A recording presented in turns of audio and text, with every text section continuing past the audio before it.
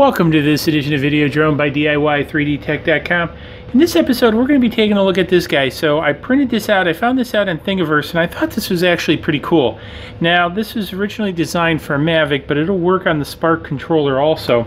And what it is just simply a base piece that fits into the controller like this. But one of the things I found interesting is the way that the designer designed this is to receive one of these ball heads, these cheap ball heads that you can get off at Amazon or eBay, and I'll have the link down below to where you can get these.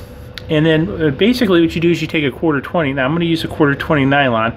I also have links to this below. I like it because it's lightweight. And long story short, you just screw this piece in here like this. And what's nice is this is thumb screw, so it's basically going to tighten down like this. And then what I'm going to do is take one of these. You get these with I also have the link to this below. You get these for like they get them on selfie sticks and that kind of stuff, and it's designed to hold the cell phone. So what I'm going to do is screw this on here and then stick this into the controller sort of like this, and push this into here. Now one of the things I sort of have mixed feelings about this. This will ride up into the controller like this, and then what will happen is these two will taper in. Now this is kind of nice in a way because you can get your fingers in here, as you see my fingers are, and you can hold it as well as adjust it. But now what we're going to do is we're going to loosen up the head, and then what we're going to do is we're going to take my iPhone 5, and then what we're going to do is kind of a little bit hard to work around this camera, but we're just going to set it in there like this, and bam, this is pretty cool. Now you can adjust this, say, you know, because being down here, maybe I want it to go up a little bit further, or I have a different size phone. I can simply adjust this upward, for example, like this, to push it up more over the sticks, and I'll adjust this right here, and then boom, I can have it up here. I actually like it the other way a little bit better.